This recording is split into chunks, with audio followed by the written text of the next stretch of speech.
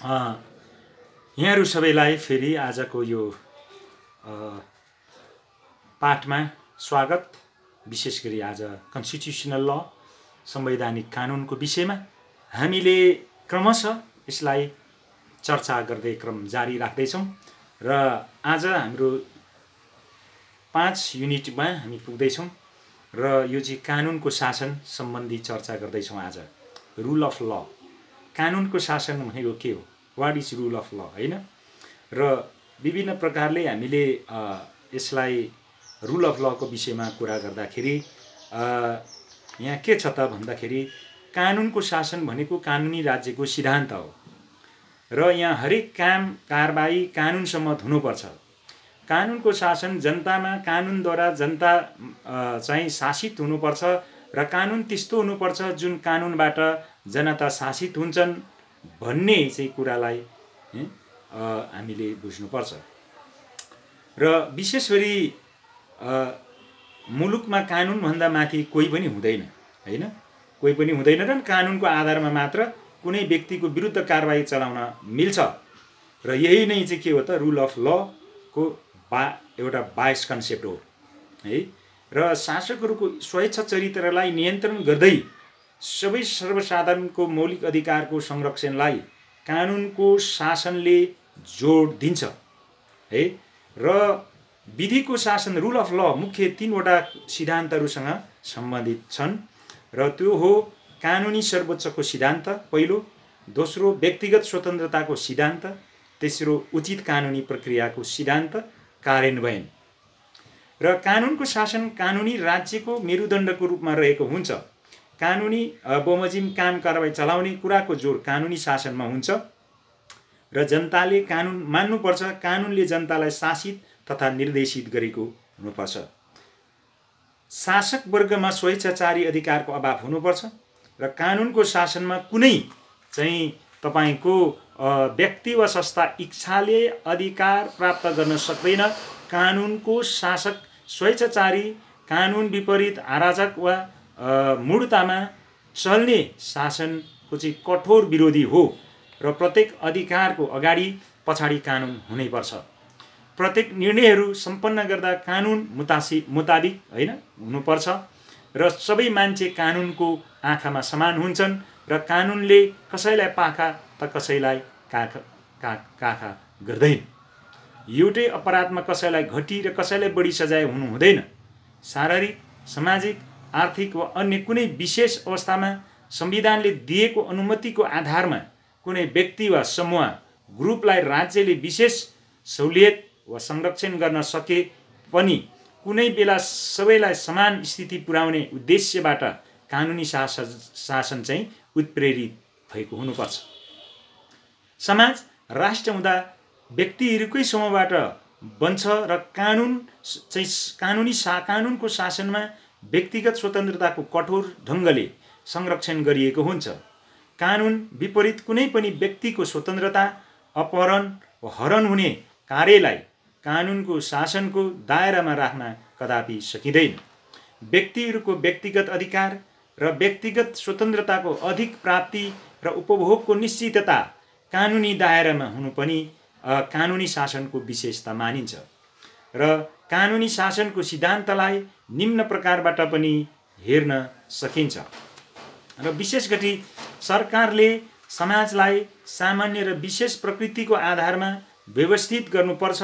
सरकार आफै पनि कानुनी शासन अन्तर्गत कानुन बमोजिम चलेको हुनुपर्छ। कहिलेकाहीँ सामान्य र विशेष कानुनले जनताको उपस्थितिको बारेमा चिनाउने हैन दिने खालको पनि हुन सक्छ, जसको अर्थ हो कानुन अर्थ लाग्ने हुनुपर्छ।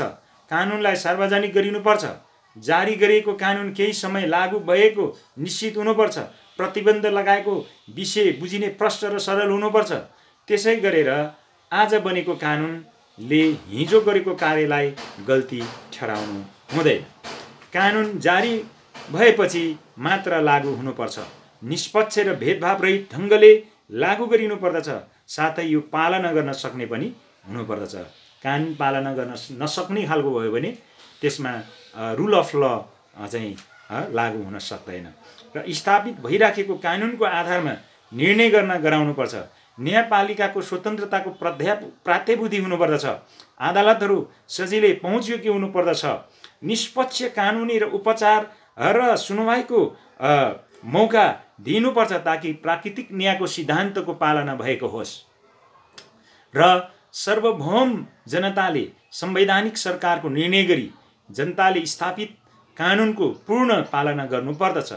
कानुनको सर्वोच्चताले संविधानबाट शासन हुनुपर्ने माग राख्दछ। लिखित संविधानले जनताको अधिकार ग्यारेन्टी हुनुपर्दछ।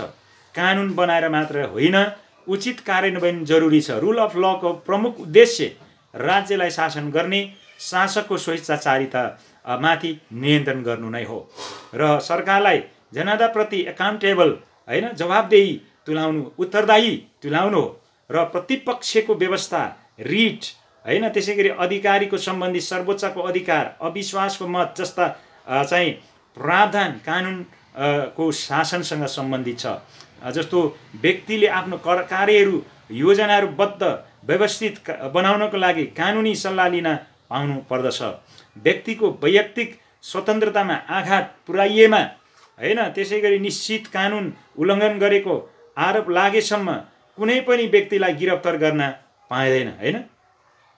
र यहाँनिर कुनै पनि व्यक्तिलाई सजाय गर्नु अघि निजलाई सक्षम र निष्पक्ष अदालतबाट सुनवाई गरिएको हुनुपर्छ। कानुन भएर मात्र हुँदैन है, एउटा रिजनेबल, फेयर र जस्ट हुनुपर्दछ।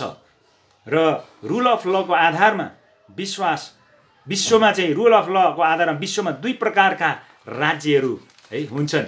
र त्यो दुई प्रकारको राज्यहरू के त भन्दाखेरि यहाँनिर विशेष अधिकार विहीन राज्य भन्छ, विधिको शासनको प्रत्याभूत त्यसले गरेको हुन्छ।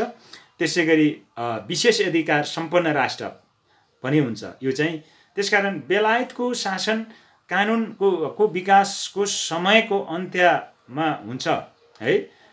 बेलायतको पद्धति अवलम्बन गर्ने राष्ट्रहरूमा कानुनी शासनलाई लिखित संविधानमा राखिन्छ। अमेरिकाको संविधानले ड्यू प्रोसेस अफ लमा जोड दिन्छ होइन। अमेरिकाको संविधान कानुनी शासनमा आधारित छ। अमेरिकाको संविधान कानुनको शासन भन्ने छैन। उक्त संविधानको चौथो संशोधन 1868 मा धारा चाहिँ तपाईँको 14 ले ड्यू प्रोसेस अफ ल, कानुनको उचित प्रक्रियाद्वारा शासन गर्ने पद्धति कायम भएको मानिन्छ। भारतको संविधान 1950 धारा 22 मा कानुनद्वारा स्थापित कार्यविधि, प्रोसिड्युरल एस्टाब्लिस्ड बाई ल है बारेमा व्यवस्था गरिएकै नेपालको संविधानमा स्वतन्त्र एवं सक्षम न्याय प्रणाली र विधिको शासनको व्यवस्था चाहिँ त्यहाँ गरिएको छ। र व्यक्तिको सर्वोच्च ले चाहिँ मौलिक हक, जनताप्रति उत्तरदायित्व, सरोकार, बालिग मताधिकार चाहिँ एउटा राज्यद्वारा राज्य चल्छ। तर रुल बाई मेन होइन अथवा अत्याचारी व्यक्तिको शासन, रुल बाई ल कानुन छ। त्यो कानुनलाई मुठीभरिका व्यक्तिहरूले प्रयोग गर्न सक्दछन् र एउटा विधिले नचली विधिलाई चलाइन्छ र कानुनको नजरमा सबै बराबर हुन्छन् र त्यही अनुसार राज्य चल्नु पर्दछ।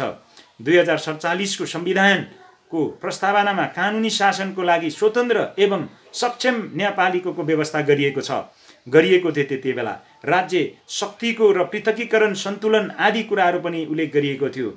सन् 1215 को मेग्ना कार्टाले पनि राजा जोनद्वारा हस्ताक्षर गरेपछि कानुनी शासनलाई चाहिँ स्थापित गर्यो।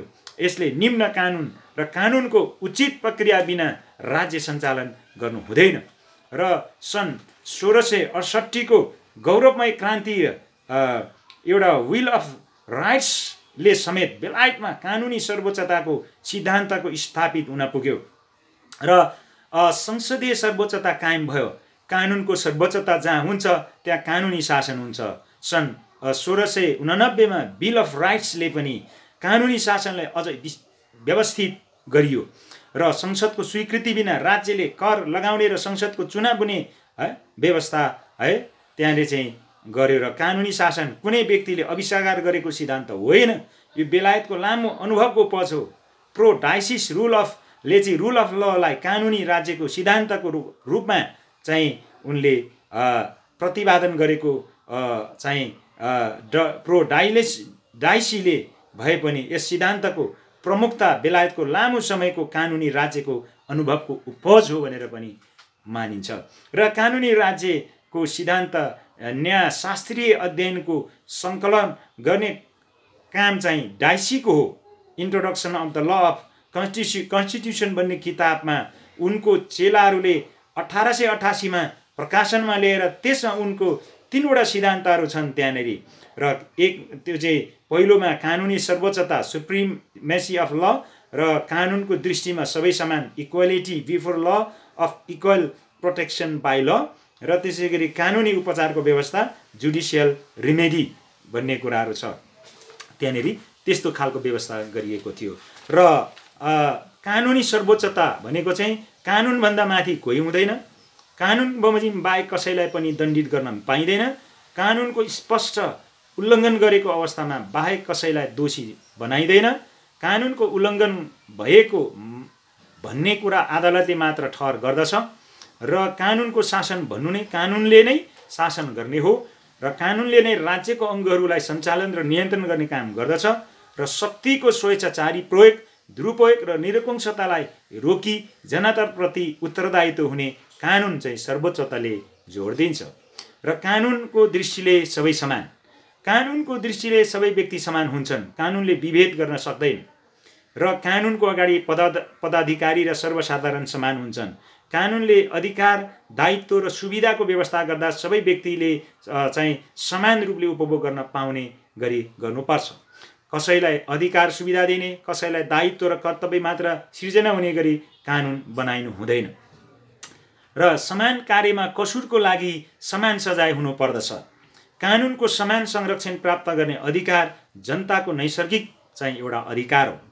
त्यसैकारण सबै वर्गका जनता राज्यको कानुनको दृष्टिमा समान हुन्छ र कानुनको असमान व्यवहारका विरुद्ध अदालतमा जान पाउने अधिकार कानुनले नै निश्चित गरेको हुन्छ।